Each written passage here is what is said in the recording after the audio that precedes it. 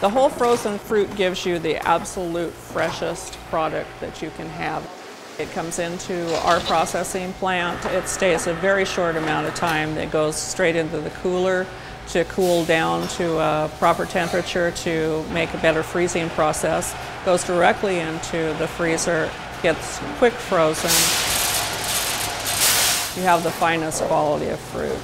We started out very small. One of the local ladies in the community actually started the company. The pie company was purchased by Willamette Valley Fruit, and we progressed from there to where we're making a lot more pies than when I first started at the company. We average about 450 or 500 pies a day. Our day starts with our dough making. We make fresh dough every day. Previously, we had a small Cuisinart like you would use yourself at home. And when we moved into our new kitchen, we got a larger unit. And so basically, we use it as we make it. And our dough is weighed out into a proportion that'll give us the consistency that'll come out approximately the right size to cut.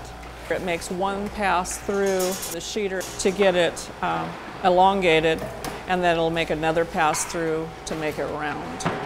From there, they get put in the pie tin. It goes from the pie tin, and it gets fruit mixed with flour and sugar, gets added to the pie tin. All of our pies have a little sprinkle of cinnamon on them. It gets brushed with water to seal the edges, and then we hand crimp every pie. After they're hand crimped, they go on trays and they go into our small freezers until they're frozen enough to be boxed. That goes directly back into the freezer so that you take it home, bake it yourself. Some of our customers say that they put them in a nice little fancy tin and say, "Look what I baked today." I suppose we actually kind of have a pie season. Usually our pie season is from about the 1st of September through the holidays. However, because of our business growing, we've basically just decided that kind of all season is pie season.